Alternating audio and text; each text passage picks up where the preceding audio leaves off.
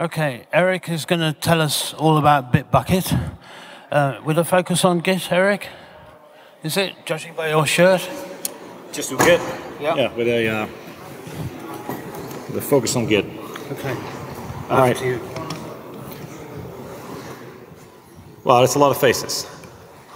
More than I think I've ever seen in one room staring at me. We'll see how this goes. So I'm Eric, and I am with Atlassian, and I work on Bitbucket. I'm one of the more back-endy developers on Bitbucket. And I'm going to tell you all about Bitbucket's architecture and infrastructure, or at least as much as I can in 30 minutes. Before I do that, though, I want to share with you this photo. And those who don't instantly recognize the rocket here, this is a Saturn V rocket. It's the rocket from the Apollo program. That's the moon rocket. So that's the one that, or maybe not that particular one, but got Armstrong to the moon and back. And I want to show it to you because it's like the whole Apollo program is, I find, a fascinating piece of history, and I'm sure I'm not alone here. It's like this rocket, when they built this, and I guess the program around it, were really sort of the pinnacle of innovation and engineering at the time. And a goal that they set out to achieve was so ridiculously ambitious in the 60s, sending a man to the moon and bringing him back, when I guess the state of the art was, the Russians who had just flung a chunk of metal into orbit. It was quite something. An enormous undertaking. I think at some point like 500,000 people were working on it. Ridiculously large, billions of dollars, but it worked. And so you must sort of assume that only really the smartest people worked on that and were able to pull this off. So quite literally, rocket science. And I'm a bit of a nerd. And earlier this year, I actually went to Florida and visited the Kennedy Space Center in Cape Canaveral. And they've got one of these things on permanent display. So there's here it is, an actual remaining Saturn V rocket that they've taken apart into the separate rocket stages. And so you can see it up close. You can see sort of what's inside, right? And what struck me when I was there and I looked at this, the first time I'd ever seen this stuff, is that it looked sort of, I don't know, simple, maybe that's not the right word, but rudimentary perhaps, as in it was very functional, right? Look at this thing. It's like a sheet of rolled up metal around I guess a massive gas tank, right? I mean, it's really not much more there. I mean, there's some plumbing, but even that is limited, right? And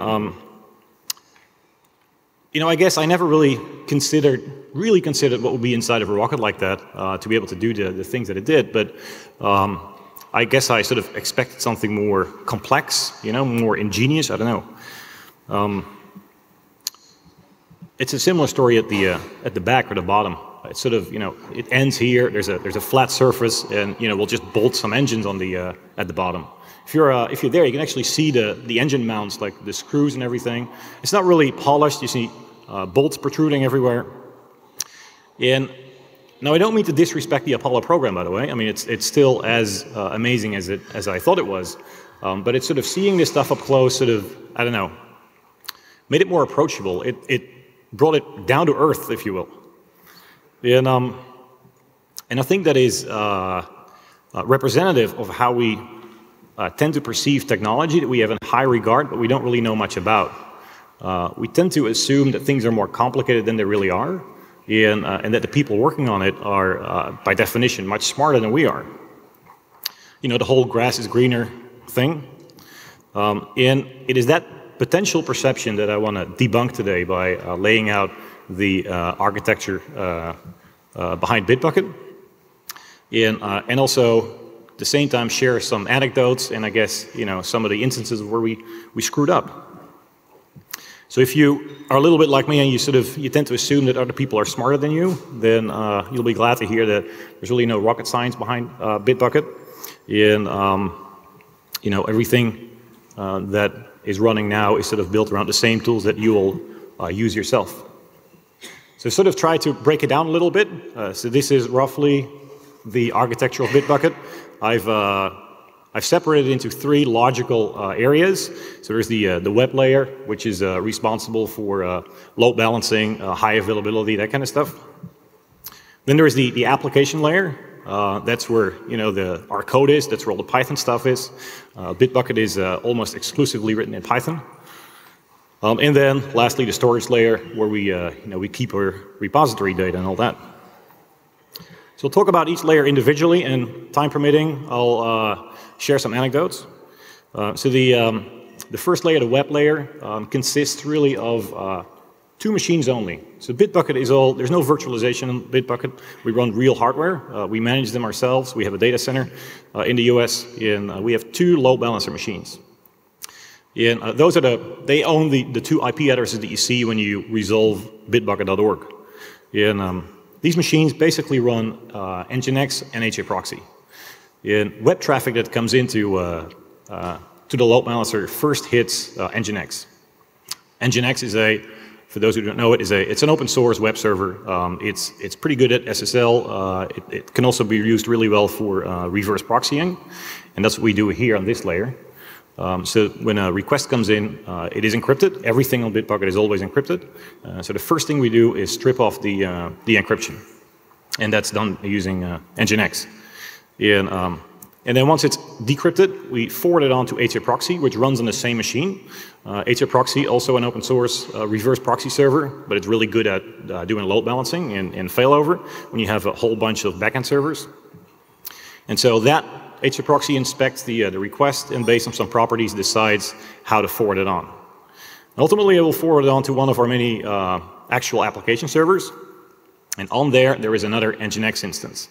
And so this Nginx instance is also just a reverse proxy server. It's not our actual web server. It takes care of things like request logging, compression, response compression, and asynchronous response and request buffering. And that's why logically it's part of the web layer, because it doesn't actually process the request. And then ultimately that forwards it on to the real Python web server on the application server.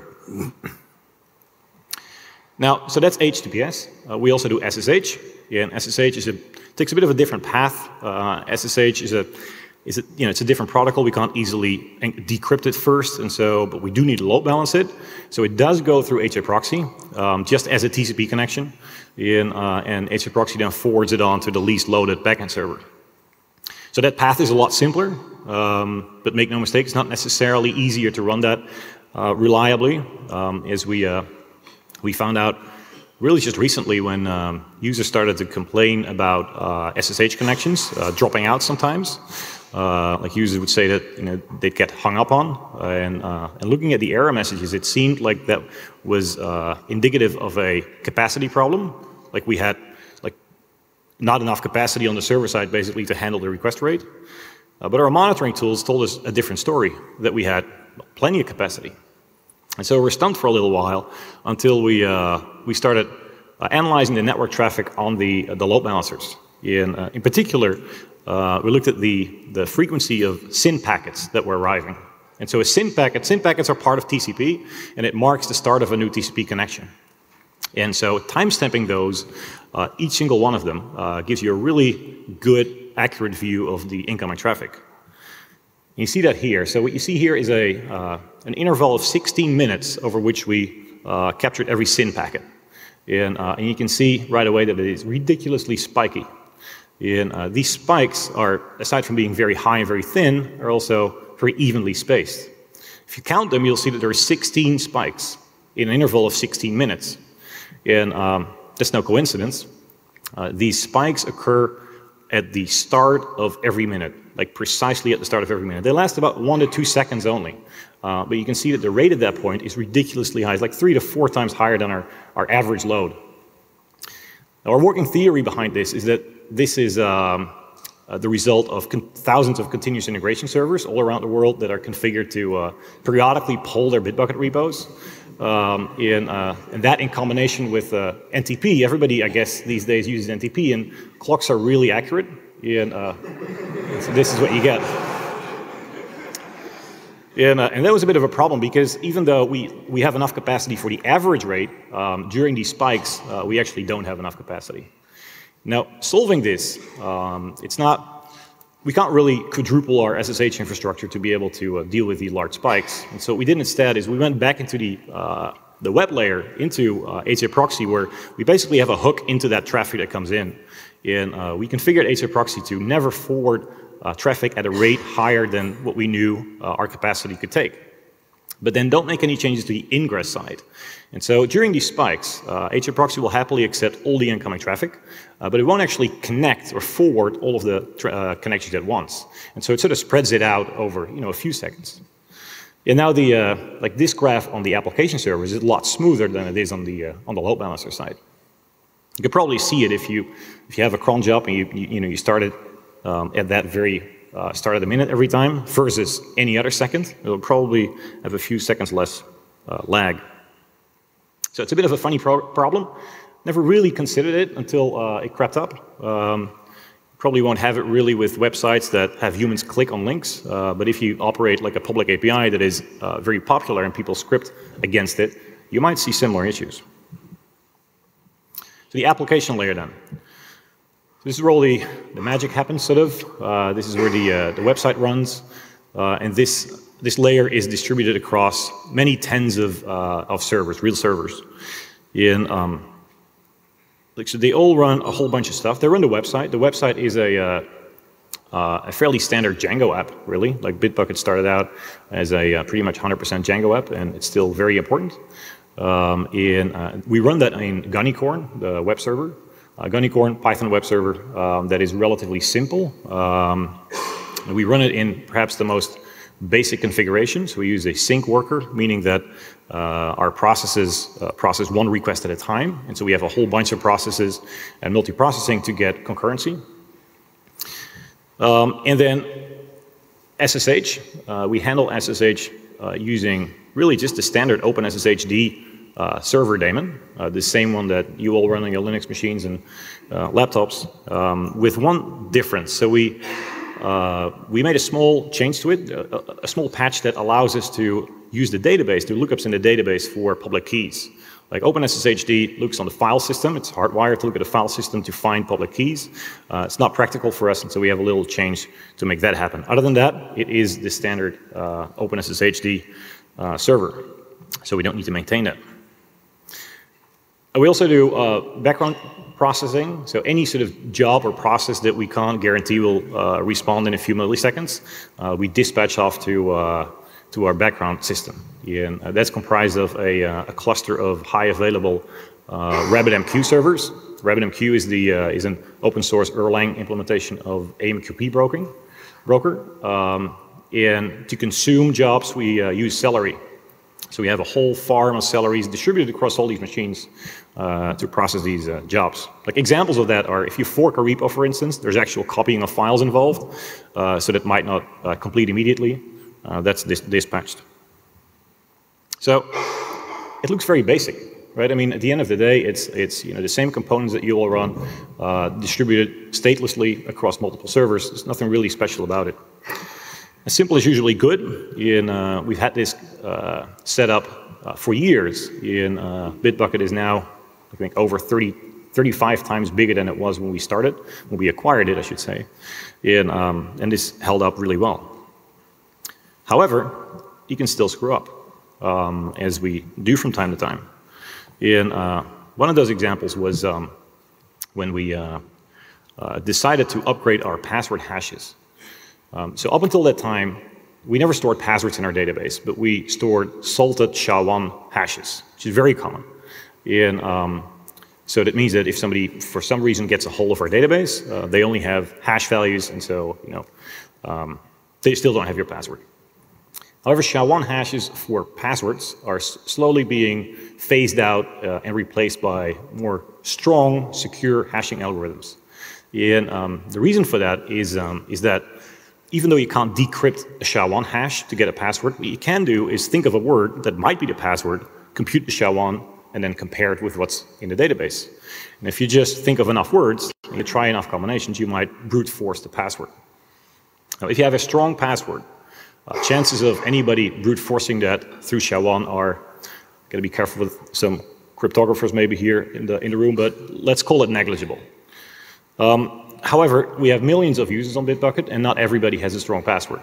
And if you have a password that is a word in the dictionary, then, well, I don't have to tell you, I guess, then it's a whole different story, because there really aren't many words in the dictionary. Certainly not when it comes to a computer computing SHA-1 values for it. And so you're really at risk. Now, short of forcing people to not use simple passwords, another thing you can do is sort of upgrade to a stronger hash. Now, what these things do, they're nothing special really, but they're hash values or hash algorithms that are more expensive, deliberately more expensive, by rehashing their hash value over and over again, thousands of times, deliberately spending more CPU cycles. And that's what we wanted to upgrade to. And let me show you just how big that difference is. So we wanted to upgrade to bcrypt hashes. Bcrypt is one of the sort of more modern iteration-style cryptographic hash algorithms. And we compared it with SHA-1. So this script measures how many hash values you can generate in 1 second. And for bcrypt, you can see that my laptop was able, so this uses Django's code, so Django's hashing algorithms, all that code, with the with the optional C extensions to make it as fast as you can. On my laptop, that is amounts to 3 hashes per second for bcrypt versus 160,000 for SHA-1. So it's 5 orders of magnitude more expensive, just CPU cycles. And so that is absolutely huge. And it's great, because it means that even your weak password may stand a chance. But you have to realize that as a server, you have to incur that cost of that massively expensive calculation every single time somebody uses a password for authentication.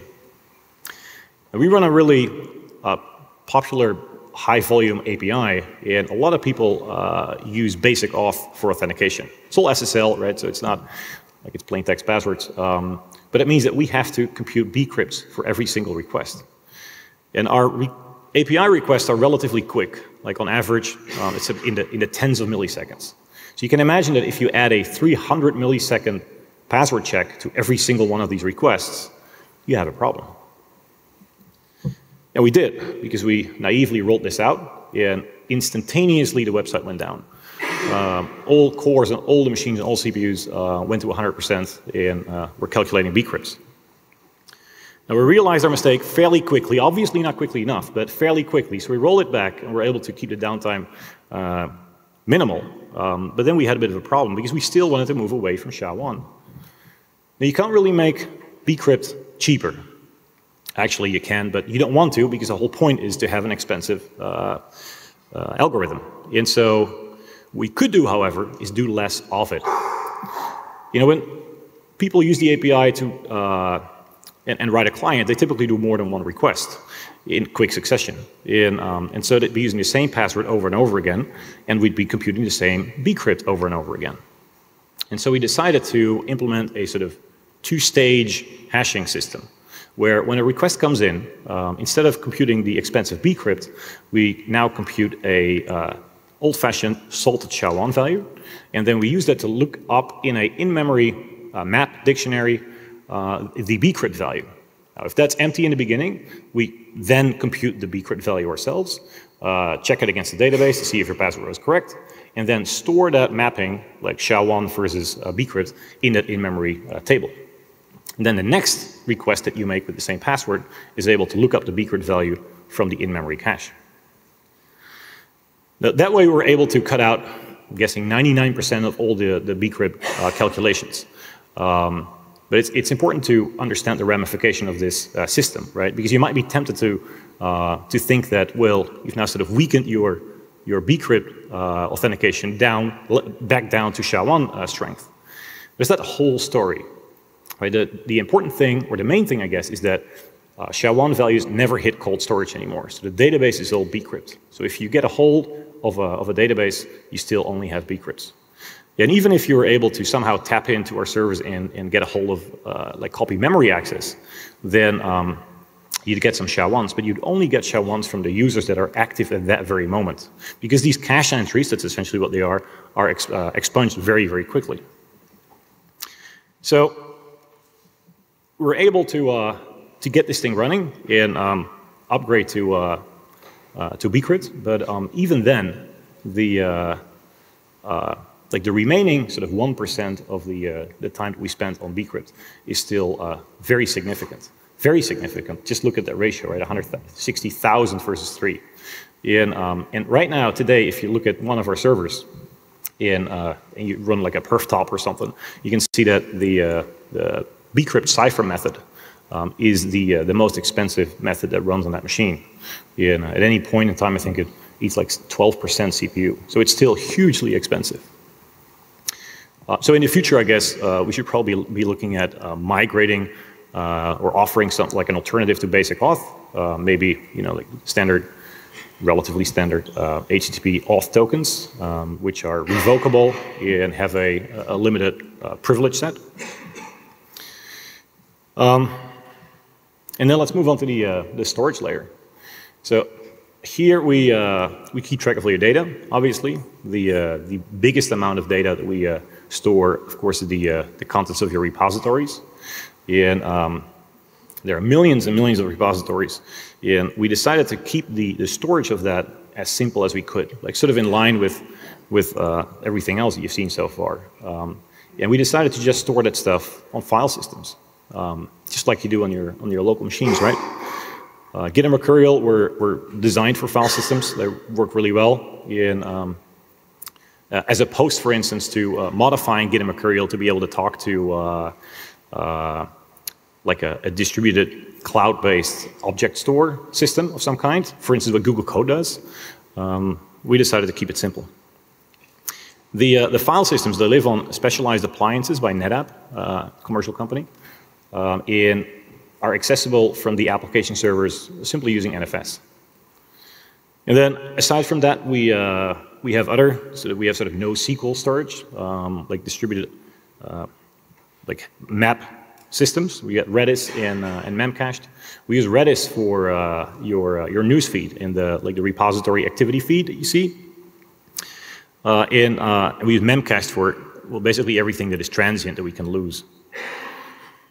And then the data for behind the website is all stored in, or traditionally, just in SQL. So we use PostgreSQL, and the data is manipulated and accessed basically exclusively through the Django ORM, and that works pretty well. The only thing is that SQL databases, Postgres is no exception, are generally kind of hard to scale beyond a single machine, transparently, I should say. So, like, unless you go implement application-level sharding to separate your data across multiple databases, transparently scaling an SQL database across multiple machines isn't entirely trivial. And so far, we've kept things simple. We are running a single Postgres database. It's a very, very big machine and has no trouble with the load at this point. And then for high availability, we have several real-time replicated hot slaves on standby. But yeah, in the future, should that thing ever sort of become a bottleneck, then, which hopefully it will, because that means the service is popular, I guess we'd have to look into sharding. I could talk about this stuff all day long, and I wouldn't mind to do so either, but there's only 30 minutes, and there's only a few minutes left at this point. So I want to leave it at this. If you have any questions, I'm happy to take some now. We don't have a lot of time, but I'll take some now. Otherwise, come chat to me afterwards. We also have a booth in the lower level, and so you can just find us there. And otherwise, we have I'd like to invite you for a drink tonight. We are hosting a drink up in a bar nearby, starting at 7 at Mein Haus am See. And so, I'd like to invite you over. Come have a drink on us, and you can talk all about this stuff. There's 2 of my colleagues too, and we're also hiring, so if you want to talk about that, that is also possible. And with that, I want to thank you very much for listening, and hope to see you all tonight. Thank you.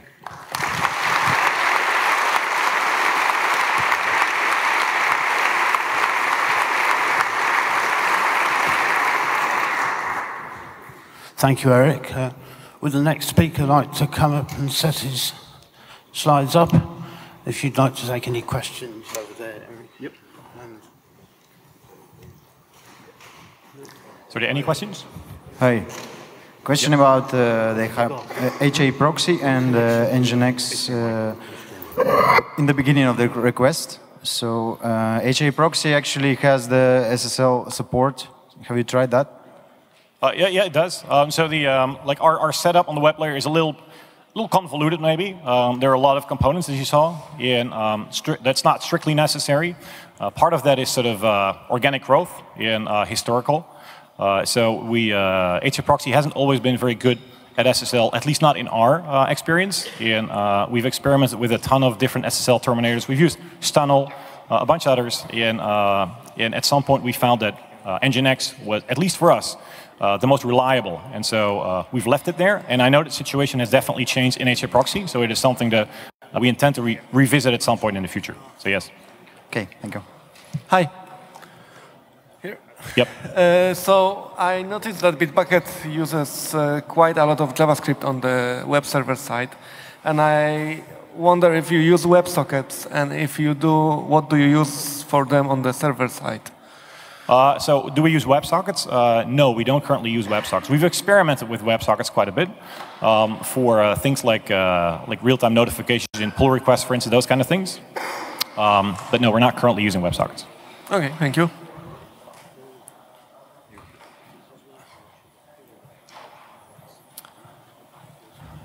Anyone else? Yep. Yep. What's PG Bouncer? What do you use for? PG Bouncer, you said? Yeah. All right. So yeah. So I had a whole spiel about PG Bouncer, but I wasn't no time to go into it, and there's not enough time to go into all of that right now either. So I invite you to chat later on. But PG Bouncer is a Postgres connection pooling daemon. And so we use Django. Django by default doesn't come with any connection pooling, and so getting Django to talk to a database efficiently is a bit of a challenge. It's not a challenge, but you need something else. And so PG Bouncer it's part of the Postgres project. And basically what it does is it makes stateful connections, long-lived connections to the database, a limited amount, and then you configure Django to talk directly to PG Bouncer. It acts like a database. And so then if Django open and closes connections at a very high rate, because you're serving a lot of connections, that is a lot cheaper than open and closing actual database connections. And so it bridges between the two. To make that more efficient and to also be able to limit the total number of connections that you end up having on your database.